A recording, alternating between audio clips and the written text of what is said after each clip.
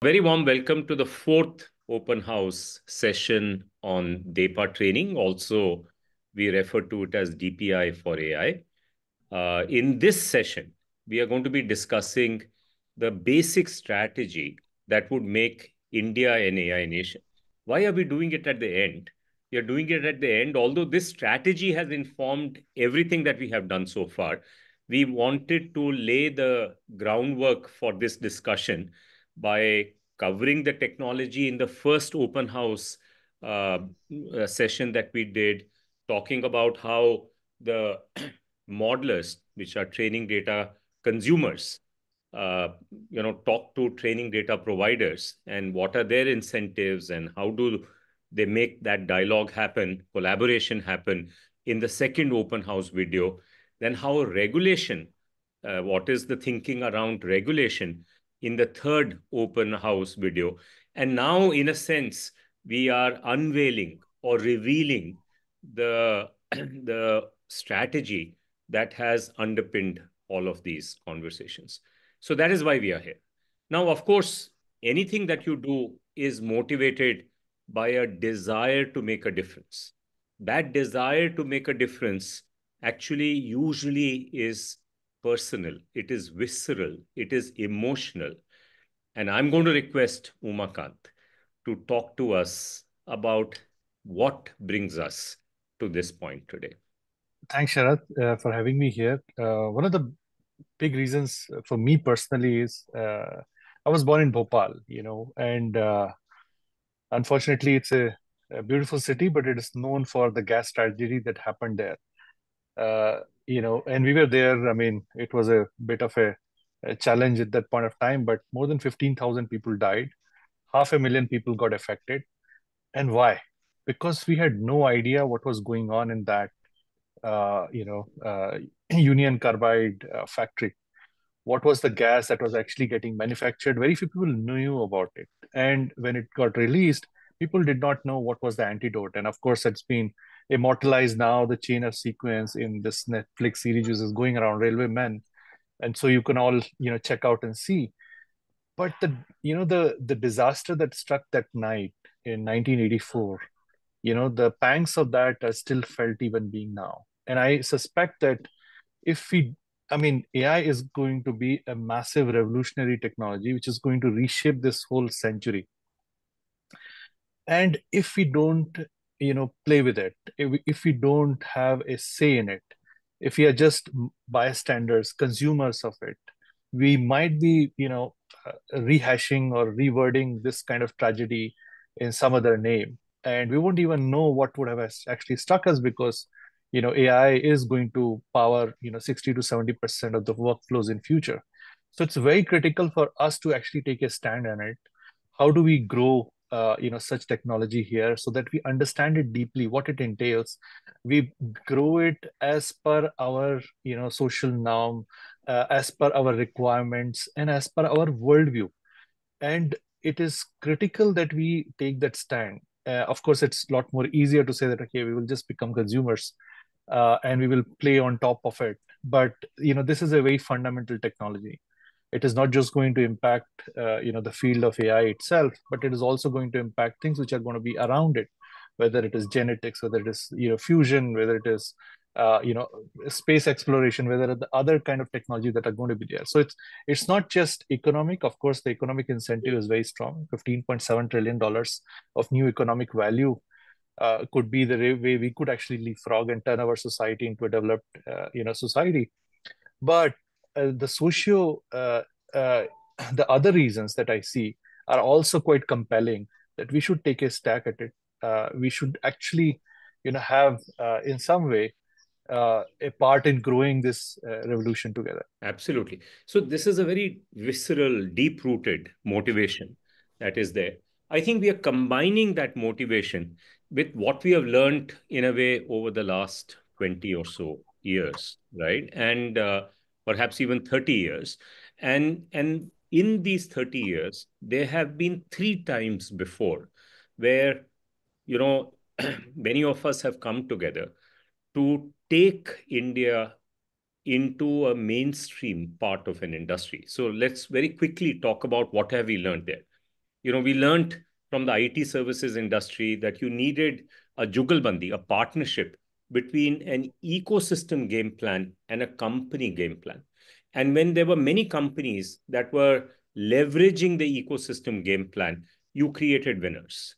And so this is the model that has worked very well for us in the IT services industry. It happened largely because the whole ecosystem game plan was about occupying this quadrant about low cost, high quality. And, Software Engineering Institute in Carnegie Mellon University gave us the impetus to do that. The second time this has happened is with SaaS in India. And there again, there was an ecosystem game plan that emerged. How can we take something which is a constraint, which is a liability, and turn it into an asset? And a very effortful and organized effort actually took place to make desk marketing and selling an asset in India. Marketing was a liability earlier. And on the back of that, we have a thriving SaaS industry, especially in the mid market. Desk marketing and selling works very well. We've created US IPO companies. Companies are generally doing very well. The future is very promising. So, so then we applied that and said, hey, if you have to innovate, our startups have to innovate. They have to innovate for Middle India, for Bharat. And there, the liability was that being able to access the millions, hundreds of millions of people digitally was near impossible. To get them to participate in economic activity was near impossible. To personalize solutions to them was near impossible. And all that was then addressed through digital public infrastructure, India Stack, that was created to make that happen. So what was now a liability, a constraint, has become an asset. And now DPI is being talked about and all across the world, and many other countries are thinking of adopting it as well. So I wanted to share with the audience that this same thinking of what part of the AI ecosystem can actually go from being a liability to an asset, from being a constraint to a big enabler, is what has guided our thinking about the ecosystem game plan for AI. So in the later part of this conversation, we will give you an inventory of what those dimensions are, and where is it that we think we can make a difference, and where is it we think we can make a difference, but maybe not to the same extent of turning it into an asset, but at least neutralizing the liability that we have. So let's start first with data. So Gaurav, may I request you to talk a little bit about that? Share your Yeah. thoughts. Thanks, Please. Sharath. Thank you for having me here. It's not a secret that data is one of the biggest ingredient to create these models. I mean, it is not now. I mean, ever since we started working on ML, data has been a most important cog in the wheel. It's just that when we come to very large models, the importance of data is, if anything, gone up exponentially. If you see what has happened in the past year or so, most of the models that have come out, they are based on publicly available web data. They try to mimic whatever is available freely on the web, and create utilities, create models which are doing very interesting, very useful things at large. As we, in this past year, another thing that we have seen is this sort of the benefits we are getting from this public data. They are sort of saturating here in some way. What I mean by that, like, this data is NPD, there's non-personal data. And once you have, you train your models, yes, they try to mimic what is there, but a lot of data is actually locked behind, as internal data in companies like Tesla, or proprietary data in many other consumer companies. Every company, when they serve their customers, every interaction that a customer has, that is the data. That's not publicly available. It will not be wrong to say that the data which is proprietary, which is internal to companies, it's even larger than the publicly available data, and it is more aligned to human interactions as they happen while consumers are out and about doing their businesses with these companies. Now, when we are talking about the ecosystem play here, we need our ecosystem, the Indian AI ecosystem, to somehow have easy access, easy privacy preserving access to this proprietary data. That is like one of the one of the very primary ways we can give a push, the necessary push for our AI companies to actually do well in this otherwise very competitive landscape. And that's what actually DPI for AI aims to do. What do we do here? The data is proprietary, it is not publicly available. Indian legal system doesn't allow for two-party contract that can be maintained over time to sort of make sure that the privacy is maintained. So what DPI for AI does is it allows people or companies who have this proprietary data to actually share it with AI ecosystem developers who can build these new age models in a very privacy preserving safe way. The platform allows for easy contractual obligations through smart contracts. It allows for privacy preservation through differential privacy, and it allows for even the host environment cannot get access to data or IP of the model through confidential computing. It We believe here at iSpirit that this TPI for AI collaboration framework, data collaboration framework, provides the necessary access to data which is not otherwise available to sort of give the necessary push to our AI ecosystem to build models which reflect the human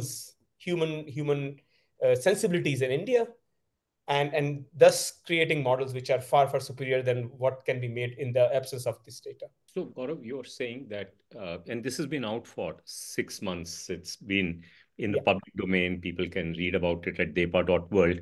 And, the feedback that we've got is that people are rallying around this idea that the use of this will give the developers, the modelers, access to continental scale data sets in a privacy preserving way that they cannot have anywhere else in the world, right? Exactly. And your contention is that this will be a leg up.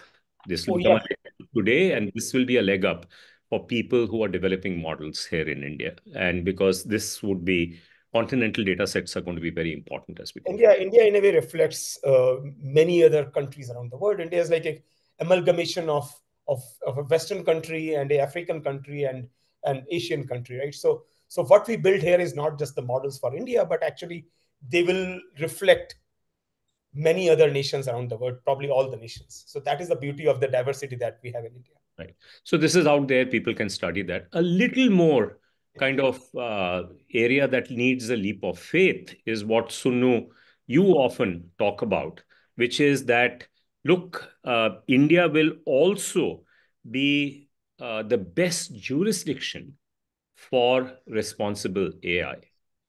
Tell us a little bit about that. Thank you, Sharad. That's a good question. And the question, traditionally, we have been looking at regulation as a hurdle, a liability that a product builder has to cross at some point after the product is built. And in the case of AI, as Gaurav very elaborately explained, right, privacy was the liability around data. Data was there, it was locked, and it was privately locked. And how do you bring value out of it? The techniques that Gaurav illustrated used technology and a very lightweight legal framework, a blending of technology and legal into a techno-legal framework to liberate the data and make data an asset. Exactly the same way, the whole regulatory framework that ensures that something is safe and secure and for good for people to use, the responsible AI part of it, we believe that by putting it into a techno-legal framework, we are able to ensure the same phenomenon. That is the crux of the matter. How do we do it? By using a framework that allows liability to be tracked all the way from the end user, the user who's interacting with the application, AI application, and their data is flowing into the model. all the way to the model, through the model to the data that fed the model and created the model, including the data providers who supplied individual data elements to the model. So the technology allows us to create a liability chain. And this liability chain is on par with the liability chain we have created for GST in India, the tax liability chain, which is very complex in India, but we have managed it. Exactly a similar liability chain is constructed here. And this liability chain provides a very lightweight environment for people, model builders, data providers, data set aggregators, all of them to interact in a safe and responsible way inside the framework. And the last part of it is that this technology framework, because we have control of the technology from end to end, can also ensure that model builders do not monopolize their data, or they don't take the private data and lock it down. And through various electronic contracts, if they have agreed that they will contribute the data back to the TDP for general good, it will happen. It does not need to be externally enforced. This is what we envisage that the regulatory framework does. And we are sure that this regulatory framework is a growth model.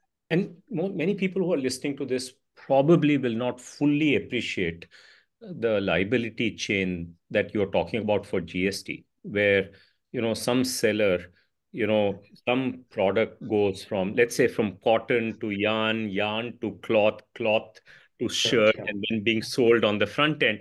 There is a liability chain involved here for collection of taxes. So the tax is being collected by the next person in the chain in a way that keeps everybody accountable. Right.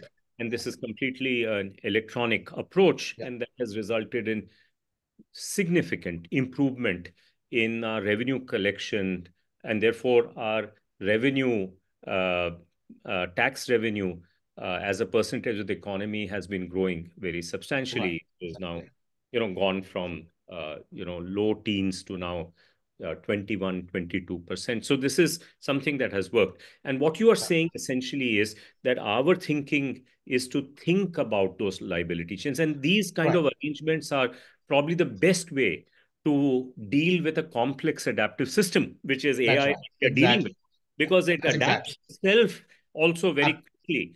And because it's electronic in nature, it is going to allow people to be held responsible. And therefore, good outcomes will emerge, not only for privacy, but also for safety, also for copyright, right? And then also gives the Antitrust Commission the ability to manage and make sure that we don't have whales, a few monopolies that dominate. Exactly. Is that a fair way to that is exactly right. Because what the whole framework allows us to do is that it allows us to monitor, it allows us to measure how the AI models are doing, it allows us to manage it end to end. And that ensures that all the problems of monopolization through locked in data, monopolization through copyright violations, deep fakes, all these fit into the framework, making the world a very safe place, right? And that is why I believe that our jurisdiction will be the safest of all. So, Sonu, people will worry this is a big brother approach? Or it is true. So it is not a big brother approach. It is not a big brother approach. Because it actually empowers people to do their piece of it very well. Correct. Exactly. And it gives the regulators, and it is privacy preserving by design, because that's techno-legal in nature. Business secrecy is preserved by design.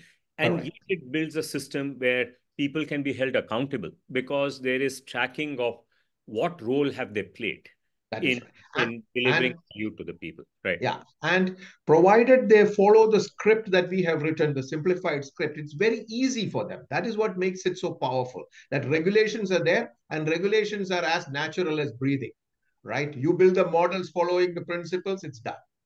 So is it fair to say that perhaps the electronic contracts that underpin this may be the most important use of electronic contracts that we know in the world so far? Yes, because as Umakant was saying, this is foundation. This touches everything. So generally contracts touch a certain part of business, and most human beings do not see the contracts. But here in this case, because every human being is the source of the data, everyone who interacts with it is essentially interacting in a contractual way with the system. So the validity of those contracts, the lightness and enforceability of those contracts is significantly important to growing the ecosystem. Yeah. No, Umakant, if I may come to you, Now, if we have to think also about talent and then compute, and a proxy for compute often is capital, right? And tell us a little bit about that. Are we able to make the same pole vault or leapfrog that we are doing with data and the regulatory approach for talent, or do we even need to do that for talent and compute? Where do we stand on those two dimensions? Your thoughts on that, please. So I think if I unpack it a bit, and as you pointed out, right, like if you have to build AI, what do we need? What are the basic building blocks? We need data, and I think we have some way to unlock, I mean, turn a constraint into something that we could actually have as an advantage. Then we have the glue, which is the regulation, right? Then, of course, the other pillars are talent, compute, and capital, right? And right now, of course, I think we have talent availability. I think we Indians are learning quite fast. I mean, the 11% of the top AI researchers are of Indian origin. Of course, we need to figure out how we can, create a way in which they can play in India as well. Uh, I see the holy grail of India's advantage is going to be, in some sense, that we have supermarket of problems. Okay, we have problems literally about everything, right? And whether we talk about financial inclusion, we have a challenge. I mean, we have 300 million people who have just now got bank accounts that don't even have banking configured to them. Healthcare, we have a massive challenge. This doctor to patient ratio is 1:1700, right? We're talking about lawyers, I mean, and judges. We have a exponentially lower number of judges that we have to give. Huge backlog of cases. Huge backlog. I mean, more than it's very difficult for people to even imagine. Like 40 million cases are backlog. So if I were to say, we have definitely have this supermarket of problem, which makes us desperate, right? So we have data and we have desperation, right? We have no other way to solve these problems, right? So we have to adopt a leapfrog solution, right? And that is where the scale that AI offers in terms of solving these problems actually, allows us to be probably the AI nation that we are talking about, right? Having said that, we also see that there are very serious constraints today. If I look at compute, people are hardly having even 1,000 GPU clusters in India right now, right? As compared to China, which is like 2 million plus, GPUs that are there, or US, it's like crazy, right? In terms of capital, I mean, US has invested 35 times more capital behind AI, right? So these are big, real challenges, right? So even though we have this opportunity, we have this supermarket of problems, we have data, we definitely have talent, right? In terms of, if I look at, the recent survey that came out from LinkedIn, 45% of all AI talent now might be in India because 27% of these guys are learning on Coursera, the highest demography on Coursera. And they are, very young. 3 million engineers we pass out each year. Even if a million are good, we have a substantial amount of firepower there. I mean, if you talk about the layer that talks, connects, software to hardware and GPUs, CUDA, the largest body of CUDA developers are in India, right? So talent is there. Supermarket of problems are here, right? Definitely, we have this, techno-legal regulation which could turn data into an advantage. So I think we have three pillars which are, on the good side. What we need to do, and I think that's where I think government is, very important that they're taking some steps on the compute mission that Prime Minister Modi ji talked about, where they are looking at how do they, accelerate the industry in providing more compute by offering subsidies or people to set up more compute. Then there is another perspective where from a ground up approach, like how do we literally do something like SETI, right? Search for accelerator. I mean, is there a way to crowdsource compute? Of course, it's very, very young, and I think at this point of time, it's more like a experiment or sort. Whether this would really allow us to train large models and do inference at scale remains to be seen. Having said that, I think these steps are very encouraging. Similarly, in capital, just like the way startup fund of fund allowed so many, venture funds to come up, and then they funded these startups, which then became the assets in which FDI and other, money could come in from outside India. I think there's a digital innovation fund that is, people are planning about. And I think if that can be accelerated, it could be, really interesting. But my sense is that the capital will follow if we can, demonstrate that, yes, the data is hanging in on the positive side. We have the talent aligned to AI, and of course the supermarket of problems and the desperation that we call, right? I mean this is the place on earth which is going to adopt AI at scale, because that's very critical. If I look at, Aadhaar and how it got adopted at scale, allowed us to, reduce the cost of access, right? So if we talk about human alignment of AI, right, and 1.4 billion humans actively seeking the intervention of AI, and they in turn are aligning it to our perspective and a point of view. What it will mean is that it will actually, in some sense, not just going to be useful for only India. And as Gaurav was talking about it, right? If human aligned AI, safe AI, can be built at the lowest cost, because to serve 1.4 billion people, you have to really bring it down. And that's where I feel that the new innovation in compute are going to actually happen in India. Because if I'm talking about intelligent per watt, right? I mean, today we have a human brain which is working at 20 watt, right? And equivalent, the super clusters that we're building, 10,000 GPUs, 20 megawatt, right? It's a massive gap, right? So if we have to make AI really available to everyone to be used in a democratized manner, then we have to basically bring it closer to 20 watt, right? and and that is where I feel that if we are able to align this talent, compute capital, data in form of these massive AI moonshots, right, which we could not just take for ourselves but also for the globe, uh, this could be a completely different playbook that we could see. So, in a way, you're making an argument. If I summarize you, you are almost telling the people who have capital inside India or outside India and say, pay attention to India. You're saying India has used this movie before.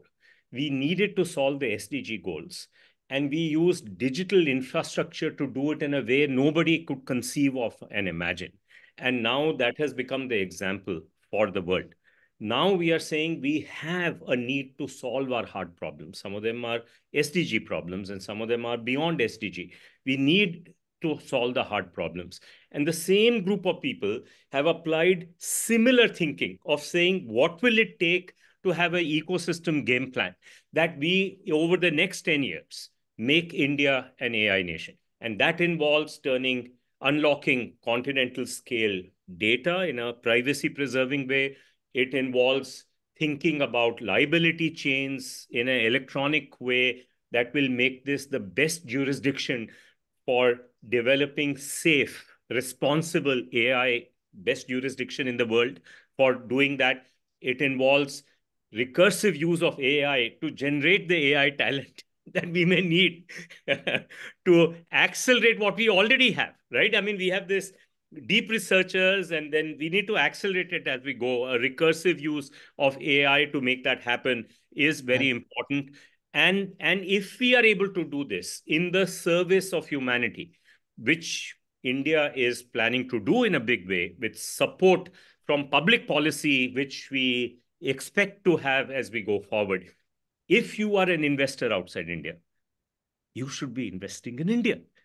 And if you're an investor in India, you should be investing in AI in India. This is really the message that we wanted to leave behind with people. We wanted to share with you, there's something cooking here. You are the first set of people who are hearing about it. This is the first time ever that we have in a public fora that we have discussed this, something that, Gaurav, how long has it been in the works? At least for 4 years, is that right? Yeah. I think it was about 4 years ago. Yes. So it's been in the works for four years. And this is the first time we are talking to all of you in a public fora in this fashion.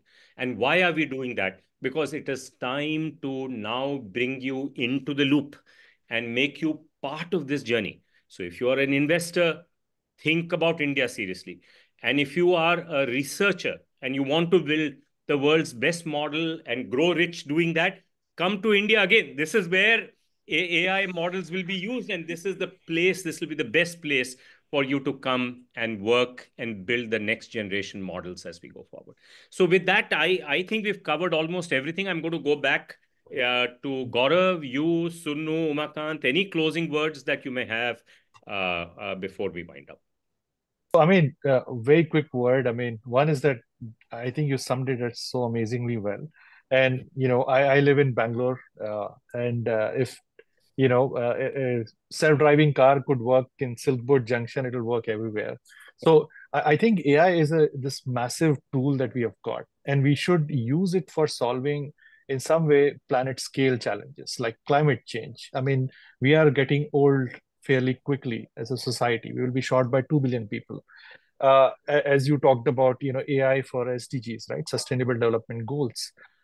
AI for building a new kind of society. I mean, for first time, UBI at scale could be a possibility. Now, if we could actually enable it and eliminate the birth lottery, we could actually have a completely new era of humanity. So I think, of course, people are talking about, oh, AI is going to be super dangerous. I mean, we are already living under some massive intelligence, right? Which hasn't killed us. So definitely this is not going to kill us, but natural stupidity could. So how do we, step away from that and really apply this massive tool to solve the problems that it actually requires to be solved? And I think India is the place. Yeah, so I'll just summarize in a way, right, in my own words, what I think Sharad, Umakant, Sonu have already said. I think it's like a perfect place. We have a supermarket of problems at scale. We cannot sort of hack our way in through it. You need data. DPI for AI allows you to get access to proprietary data, which is necessary not just to build great models, but also to build models which are safe, which align with human sensibilities. Then you have a very supportive regulatory system, and the talent and capital, it already exists, or it will get attracted to all these things. Right? So it's literally a no-brainer to be here, whether you are an investor, whether you are a researcher, whether you are someone who wants to build products on AI. This is the place. There is no better way to put it. So, no, you have the last word. What I would say is that if a system is to grow, it must have demand, something that demands the growth, and raw materials that supply the growth. And what Umakant and Gaurav and Sharad have been talking about is that in this ecosystem, both exist in plenty. There are numerous problems of demand and a lot of data, and the whole framework that we are talking about is intended to funnel one to the other and connect it and create the feedback loops, which is what really causes systems to grow well. So I think, I would summarize by saying that this is one of the best systems that you can grow AI in. AI will probably flower here more than anywhere else. Thank you so much. Thank you.